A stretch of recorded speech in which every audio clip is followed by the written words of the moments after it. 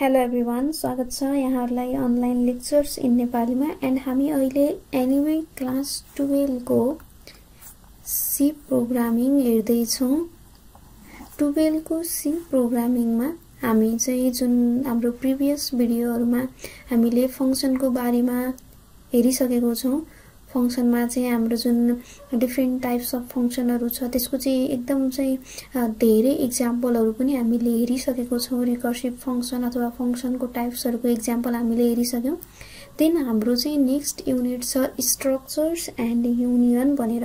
अब structures and युनियनमा हामी फर्स्टमा स्ट्रक्चरलाई स्टार्ट गर्दै छौं। स्ट्रक्चर भनेको के हो भनेर। अब स्ट्रक्चर हामीले अलरेडी पढ्ने बेलामा पनि हामीले फंक्सन पढ्ने बेलामा पनि भनिसकेको छौं। प्रोग्रामिङमा हामीले जब कुनै पनि नयाँ कन्सेप्ट स्टार्ट गरिन्छ हामी चाहिँ त्यो कन्सेप्ट किन पढ्दै छौं, हाम्रो प्रोग्रामिङमा चाहिँ त्यो कन्सेप्टको चाहिँ मेन काम के हो, त्यो कन्सेप्ट अरु भन्दा फरक किन छ भनेको के कुराले फरक छ र किन युज गरिन्छ त हामी, किनकि कुनै पनि एउटा त्यसको चाहिँ डिफरेन्ट पर्पज नभइकन त त्यो कन्सेप्ट हामीले युज गरिदैन। सो हामीले अब एरे पढ्यौं।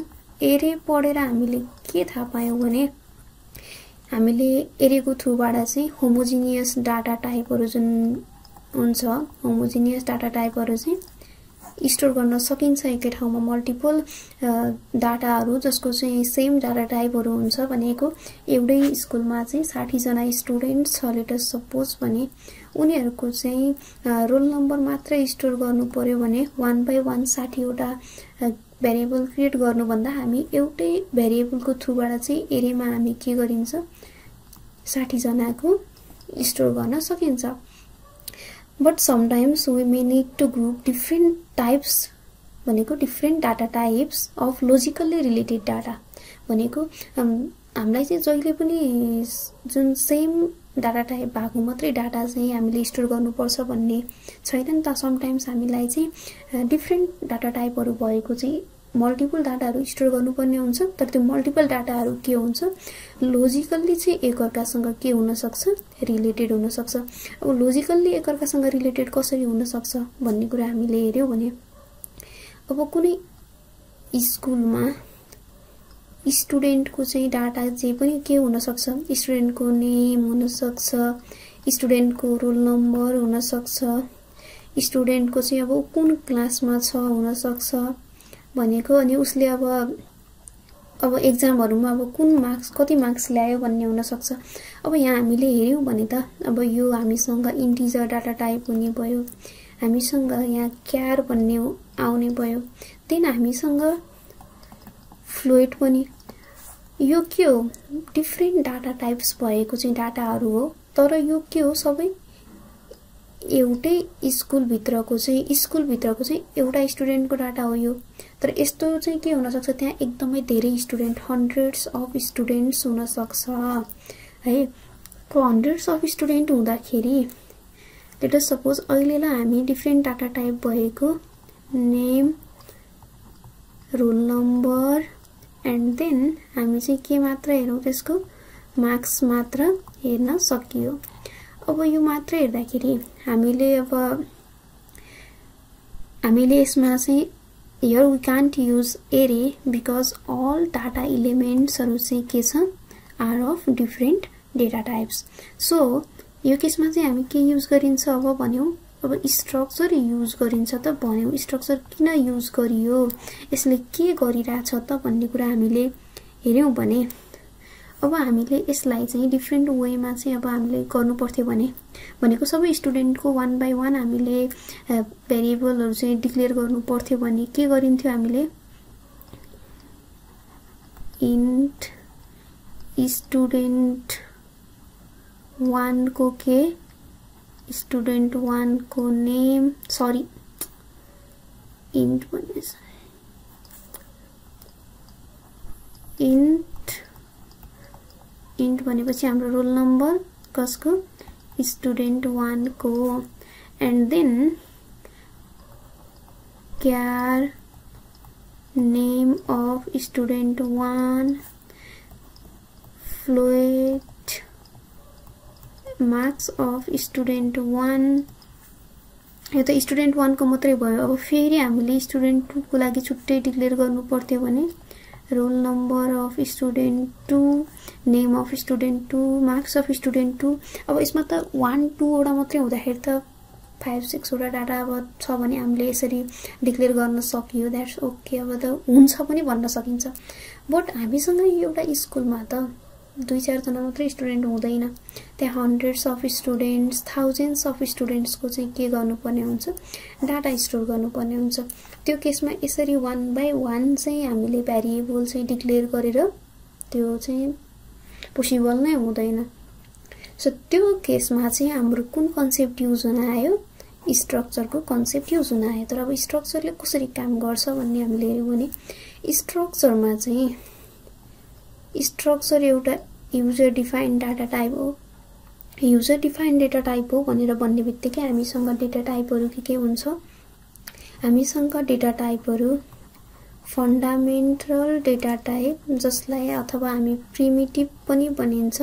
यो प्रिमिटिभ डेटा टाइपमा हामीसँग इन्ट, फ्लोट, क्यार, डबलहरू आउँछ। देन हामीसँग डिराइभ डाटाबेस आउँछ। डिराइभ डाटाबेसमा हामीसँग चाहिँ के हो, जुन हाम्रो एरे जुन हामीले अलरेडी पढिसक्यौं त्यो हाम्रो डिराइभ डेटाबेस हो, किनकि यसले चाहिँ त्यही अगाडि नै इन्ट फ्लोटहरुको नै त्यो के हो कलेक्सन भएको भएर त्यो एउटै इन्टको डाटाको चाहिँ एकदम धेरै कलेक्सन हुन्छ एरेमा, त्यस्तो भएर।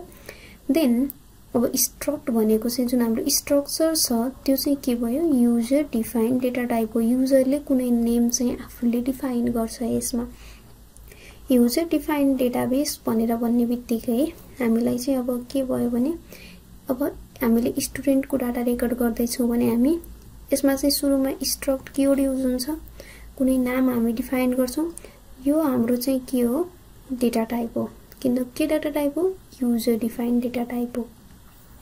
अनि हामी के गरिन्छ अब इन्ट रोल नम्बर भनिन्छ, क्यार नेम भनिन्छ, एन्ड देन फ्लोट मार्क्स भनिन्छ। अब यसलाई चाहिँ हामीले सिन्ट्याक्सको रूपमा हामीले लेख्ने हो भने यो हाम्रो के हुन्छ भने यसको सिन्ट्याक्स चाहिँ हामीसँग स्ट्रक्ट जुन स्ट्रक्चरको कीवर्ड हो, अनि देन स्ट्रक्चरको नेम हामीले चाहिँ के हो त हामीले दिने नेम, त्यो नेम हुन्छ। एन्ड देन अब हामीसँग डेटा टाइप हुने भयो, डेटा टाइप मेम्बर 1 हुन्छ, डेटा टाइप हुन्छ मेम्बर 2 हुन्छ, डेटा टाइप हुन्छ मेम्बर 3 हुन्छ। यो चाहिँ के हो, सिन्ट्याक्स हो। तर हामीले अब यहाँ सेमिकोलन चाहिँ छुटाउनु भएन यो डिफाइन गर्दाखेरि चाहिँ। अब यहाँ अब हामीले चाहिँ यसको बारेमा हेर्यौं भने अब के हो भने हामीले अब यो कुराबाट अब के थाहा हुन्छ भने मेन अब स्ट्रक्चर कुन केसमा युज हुन्छ भन्ने कुरा हेरौं। स्ट्रक्चर कुन केसमा युज हुन्छ भन्ने कुरा हामीले हेर्यौं भने अब त्यसको युज त हामीले अब एकदमै स्कुलमा एकदम स्टुडेन्ट्सको चाहिँ लार्ज नम्बर अफ डेटा हुन सक्छ हैन, त्यो केसमा हामी स्ट्रक्चर युज गर्न सक्ने भयो। कम्पनीमा इम्प्लोइहरुको एकदमै धेरै डाटा हुन सक्छ, त्यो केसमा चाहिँ डिफरेन्ट डेटा टाइप्स भएको चाहिँ डाटाहरु हुन्छ, त्यो केसमा हामी स्ट्रक्चर युज गर्न सकिन्छ। अनि structure is very useful in database management. Database management भन्ने बित्तिकै डाटाबेसकोमा चाहिँ हाम्रो जुन to maintain data about employees in organisation आउने भयो, बुक्स इन लाइब्रेरीहरुमा हुने भयो, आइटम्स इन स्टोरहरुमा भएको आइटमहरुको डाटा चाहिँ मेन्टेन गर्नको लागि, and students data in college स्कुल्सहरुमा चाहिँ मेन्टेन गर्नको लागि। अर्को कुरा हामीले के थाहा पायौं, it is user defined data type that stores different data types भन्ने बित्तिकै हेटेरोजेनियस डाटा टाइप्सहरुलाई चाहिँ यसले के गर्न सक्ने भयो, स्टोर गर्न सक्ने भयो। अनि हामीले अब यो युजर डिफाइन्ड डाटा टाइप हो भन्ने बित्तिकै हामीसँग डिफरेन्ट टाइप्स अफ डाटाबेस चाहिँ डाटा टाइप चाहिँ के थियो, हाम्रो प्रिमिटिभ, डिराइभ्ड र युजर डिफाइन्ड। युजर डिफाइन्डमा चाहिँ हाम्रो स्ट्रक्चर पर्ने भयो भन्ने हामीले थाहा पायौं। देन अब यहाँ हेरौं यसको जुन सिन्ट्याक्स छ, सिन्ट्याक्स चाहिँ के हो भनेको यो डिफाइन चाहिँ यसरी गरिन्छ। हामी युजरले चाहिँ कसरी चाहिँ डिफाइन गर्छ त भन्यो भने यो जुन स्ट्रक्चरको नेम छ यसलाई चाहिँ ट्याग पनि भनिन्छ कतै है। अनि जुन त्यो स्ट्रक्ट अथवा त्यो स्ट्रक्चर नेम चाहिँ त्यसको ट्याग हो। त्यो जुन यो हामीले के हुन्छ भने हामीले इन्ट मात्रै भन्यौ भने त यसले मेमोरीमा चाहिँ मेमोरी अलोकेट गर्दैन नि त।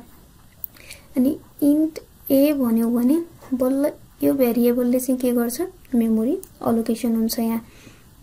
त्यस्तै यति गर्दैमा चाहिँ के हुँदैन, मेमोरी अलोकेसन चाहिँ हुँदैन। मेमोरी अलोकेटेड हुँदैन भनेको जब हामीले चाहिँ स्ट्रक्चर क्रिएट गर्यो, स्ट्रक्चर क्रिएट गरेको भनेको त्यो चाहिँ एउटा के हो, टेम्प्लेट चाहिँ त्यसले क्रिएट गर्छ। त्यो एउटा it only creates a template or format जसले चाहिँ के चाहिँ डिस्क्राइब गर्छ भने that describes the characteristics of the member of structure. त्यो स्ट्रक्चरको मेम्बरहरुको क्यारेक्टरिस्टिक्स चाहिँ त्यसले डिफाइन गर्छ भनेको।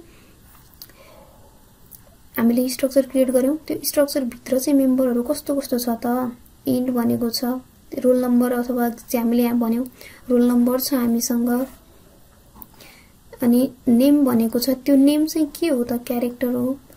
मार्क्स भनेको छ, त्यो मार्क्स चाहिँ के हो, फ्लोइट भनेको फ्लोइटिङ टाइप्स अफ डाटा हो, जुन चाहिँ पोइन्टमा डेसिमल पोइन्ट भएको डाटा हो। अनि अब अर्को कुरा यहाँ के आउँछ भने each member must be unique भन्यो। यहाँ चाहिँ अब यो मेम्बर 1 र मेम्बर 2 को नाम चाहिँ सेम हुनु भएन। यहाँ एउटै स्ट्रक्चरको नेम भित्र सेम नेम चाहिँ रिपिट हुनु हुँदैन। So each member must be unique हुनु पर्यो। अनि त्यसपछि we can't initialise member variable within structure. हामीले यहाँ भित्र चाहिँ Kyar name is equal to हामीले अब समथिङ अब राम सीता केही भनेर चाहिँ के गर्न मिल्दैन, इनिशियलाइज गर्न मिल्दैन। किन इनिशियलाइज गर्न मिल्दैन भने यो त के हो, यो जस्ट एउटा स्ट्रक्ट स्टुडेन्ट भन्ने जस्ट एउटा डेटा टाइप मात्रै हो। कस्तो data type, user defined data type like integer, Kyar, float. त्यस्तै यो यति जुन हाम्रो भयो नि, यो एउटा डेटा टाइप मात्रै हो। यसमा चाहिँ कुनै पनि भेरिएबल चाहिँ बनिसकेको छैन। अब हामीले इन्ट ए अथवा क्यार समथिङ भनेर जब कुनै भेरिएबल चाहिँ हामीले डिक्लेयर गर्थ्यौं तब बल्ल के हुन्छ, त्यहाँ मेमोरी अलोकेसन हुन्छ। So still no memory has been allocated to this. अहिलेसम्म चाहिँ यसमा कुनै पनि मेमोरी अलोकेट भएको छैन। तर मेमोरी कुन बेला अलोकेट हुन्छ भने यो इन्ट ए भने चाहिँ हामीले अब तल गएर चाहिँ के गरिन्छ, स्ट्रक्ट स्टुडेन्ट S1 भन्यो भने अब चाहिँ यहाँ के हुन्छ, मेमोरी यहाँ आएर अलोकेट भयो। यो S1 भनेपछि यो एउटा भेरिएबल भयो, एउटा स्टुडेन्टको डाटा। अनि अब यो मेमोरीले चाहिँ अब कति स्पेस चाहिँ अकुपाई गर्छ त मेमोरी अलोकेट हुँदा भने अब यो S1 मा चाहिँ यसको चाहिँ अब क्यारेक्टरहरु के हुन्छ त, यो भित्र अब के चाहिँ हुन सक्छ, हामीले भेरिएबल भ्यालु इनिशियलाइज गर्नु पर्यो भने अब S1 dot roll number is equal to S1 dot name is equal to S1 dot हाम्रो के छ मार्क्स इज इक्वल टु भनेर यसरी चाहिँ बल्ल इनिशियलाइज गर्न मिल्छ। यो सबै कुरा हामी पछि डिक्लेरेसन एन्ड इनिशियलाइजेसन भनेर पनि हेर्छौं। यसले मेमोरी अब कति अकुपाई गर्छ भन्ने कुरा पनि हाम्रो इन्टले कति बाइट चाहिँ मेमोरी अलोकेट गर्छ, फ्लोटले कति अलोकेट गर्छ, क्यारले कति अलोकेट गर्छ भन्ने अलरेडी हामीले मेमोरी अलोकेसन चाहिँ त्यसले कुन डेटा टाइपले कति अलोकेट गर्छ भन्ने कुरा हेरिसकेको छ। सो यो चाहिँ के भयो, स्ट्रक्चरको डेफिनेसनहरु, स्ट्रक्चरको कन्सेप्टहरु भयो। सो हामीले यहाँ आएर हेर्दाखेरि structure is a user defined data type in C, C++. A structure creates a data type that can be used to group items, possibly different types into single type भनेको different data type int, char, float, double जस्तो multiple data type हरूलाई single name भित्र भनेको अब struct केही name चाहिँ अब हामीले स्टुडेन्ट अथवा कोही पर्सन को डिटेल छ भने पर्सन, यो नेम चाहिँ हाम्रो रिक्वायरमेन्ट हुन्छ किनकि युजर डिफाइन्ड हो नि त, हामीले जे पनि डिफाइन गर्न पायो। इम्प्लोइ को बारेमा छ भने इम्प्लोइ।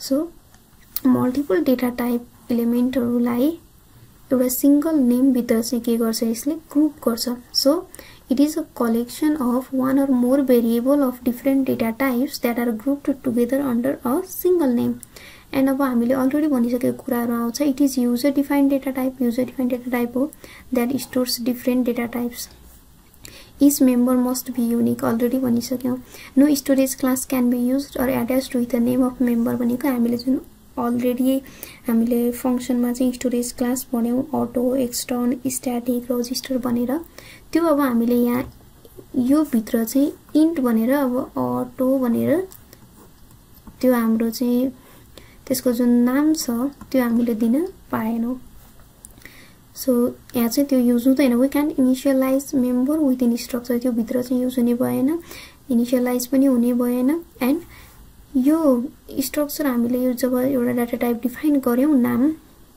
यो डिफाइन गर्ने बित्तिकै चाहिँ no memory is allocated for structure before चाहिँ हामीले अब अहिले चाहिँ भेरिएबल डिक्लेयर नगर्दै यहाँ त हामीले डाटा टाइप डिफाइन मात्रै गरेको एउटा डाटा टाइपको नेम मात्रै डिफाइन गर्यौं यसलाई जस्ट के भनिन्छ डिफाइनिङ स्ट्रक्चर जुन चाहिँ एउटा हामीले युजर डिफाइन डाटा टाइप मात्रै के गरेको हो डिफाइन गरेको हो तर यसमा कुनै भेरिएबल इनिशियलाइज भएको छैन अब इनिशियलाइज कसरी गर्न सकिन्छ भन्ने हो भने हामीले यही चाहिँ यो यति लेखेर कुनै एउटा नाम चाहिँ स्टुडेन्टको थियो भने अथवा पर्सनको थियो भने p1 p2 यसरी पनि हामी डिक्लेयर गर्न सकिन्छ अब यसो गर्यो भने चाहिँ यसले चाहिँ मेमोरी अलोकेट गर्छ अथवा सुरुमा हामी यही यतिमै इन्डिङ गरेर तल आएर स्ट्रक्ट पर्सन p1 गर्यो भने यसले मेमोरी अकुपाई गर्छ सो यो चाहिँ भयो स्ट्रक्चरको बेसिक कन्सेप्ट